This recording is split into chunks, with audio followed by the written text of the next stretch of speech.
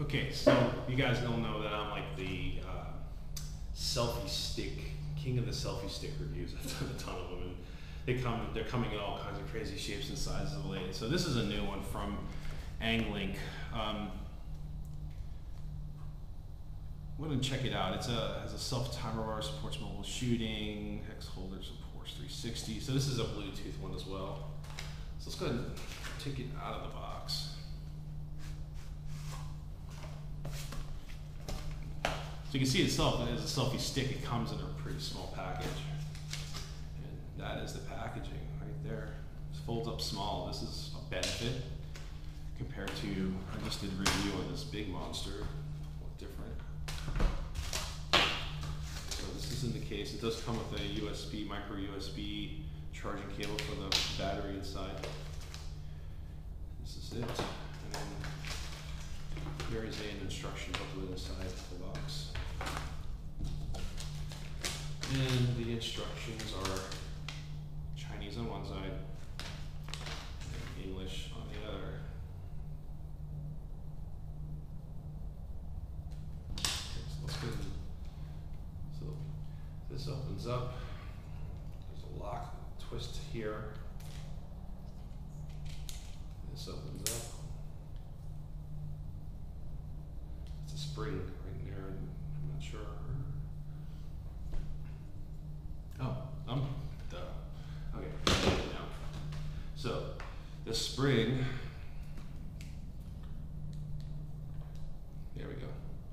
And different. Each one of these now they're coming out in different styles. So the spring holds the phone. That's it.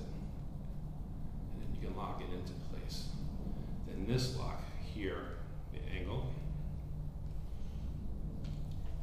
And it comes out like that. So that's it. It's kind of cool. Again, it's pretty thoughtful in the sense that you can really just want to make sure that this is. Again, you want to feel confident in leaving your phone in this, extending it out, because if you're on a really active, and this has a little bit of torsional instability. See? It's just the nature of these telescoping type selfie sticks. They have this groove in here, and that's what makes it more stable and not twisting, but it also doesn't prevent it entirely. So it's a little bit, when the camera in the end, and this is an iPhone 5, so it's smaller than the 6, it's smaller than the 6 Plus. It's also way smaller than my Note 4, which is a lot bigger and heavier. So I can see where this might, I can definitely see. And then it has the Bluetooth controls here, okay? And it looks like it has some sort of zooming ability along with the shutter. The bottom here, you can use, you can actually put a tripod mount here. So if you have a small tripod, you can do that. And then the charging, you're charging the batteries in here as well. I'm looking to see if there's a switch to turn on. There's also space for a wrist strap, which I did not see included in the box. Okay, so pushing and holding that button puts it into a pairing mode. Let's go ahead and pair this guy up.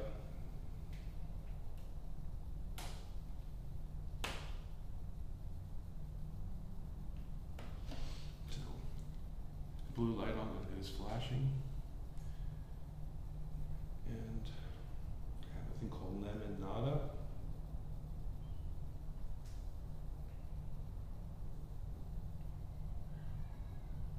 And it is connected.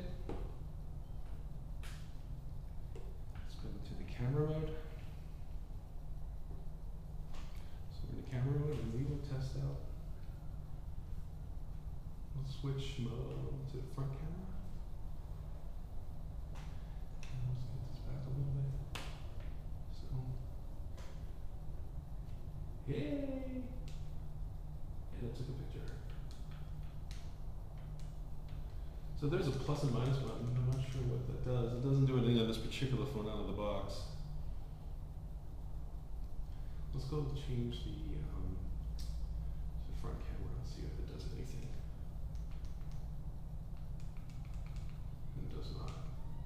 does engage the shutter. So we can hold it up high, shot of the lake, and it does work. My biggest negative of this whole design, honestly guys, is you can push and hold this, I think you turn it off. Yep, it turns off, and this folds up, remove the camera. You unscrew this, turn that so it goes like that, unlock this, and it stores away nice and tight. Okay, so summary, Anglink, cool concept. Don't really dig the way it holds the phone. I don't feel confident. I don't like when it's extended out. I do not like this vibration at all.